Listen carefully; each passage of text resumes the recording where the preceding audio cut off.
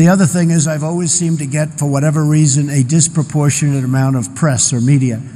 And throughout my whole life, somebody will explain someday why, but I've always gotten a lot. And as a businessman, I was always treated really well by the press. You know, the numbers speak and things happen, but I've always really had a very good press. And it wasn't until I became a politician that I realized how nasty, how mean, how vicious, and how fake the press can be as the cameras start going off in the back.